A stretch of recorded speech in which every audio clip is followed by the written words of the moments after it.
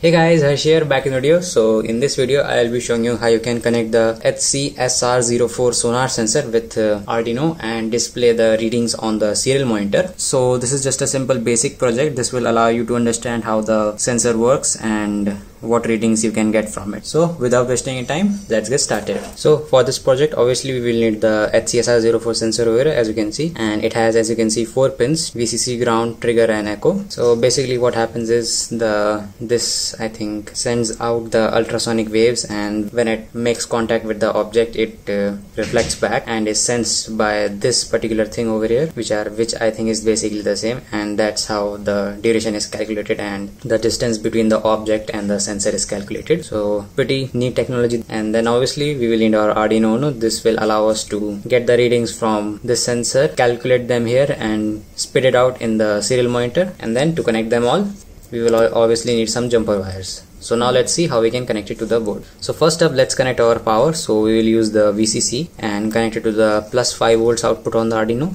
So the output is right over here, as you can see, and I have connected on a breadboard, so this makes the connection a lot easier. So as you can see, here is the plus 5 volts. We will just connect it over here just like so. Then we will take our ground and connect it to the ground on the Arduino, which is right over here. Now coming to the echo and trigger pin, firstly we will connect our echo pin, which this is the one right next to the ground pin, and connect it to pin number 7, the digital pin on the Arduino. You can use any digital pin you like, but in my case I am using just digital pin 7 right over here. And then we will connect the trigger pin, which is the pin right next to the VCC, and connect it to pin number 8, the digital pin on the Arduino.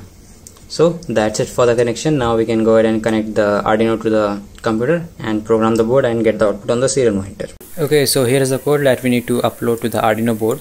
And as you can see, I have included the wire.h library, and you don't need to install it externally. It just comes with the Arduino IDE. Then you can see here we have defined the pin number for the echo pin and the trigger pin. So you just need to change 7 and 8 over here if you want to use a different pin. And then if you move to the void setup here, you can see that we have defined the trigger pin as output and the echo pin as input over here. Then in the loop function we will calculate the distance.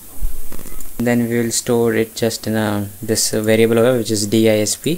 And then we will just print it using the serial.print option, and after that we can add a 500 millisecond delay, otherwise it will just keeps on printing very fast, which is unnecessary. You can also increase the delay. It is 500 millisecond now, so that means half a second. So if you want 1 second, you can just type 1000, so that will make it every 1 second. So in every 1 second you will get the readings from the sensor. So we can just go to tools now, select our board, which is Arduino Nano in my case. Processor is automatically selected, which is the Atmega 328.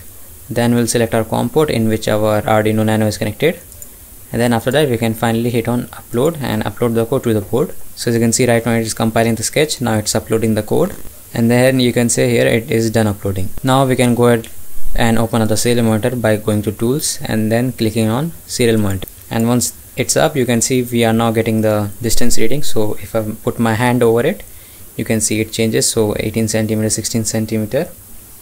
So if you move your hand closer or further away, accordingly it will change the distance. And as you can see, some other values are coming up, and that is because the sensor is not very accurate, so that's why you won't be able to get absolute accurate measurements, so you have to watch out for that.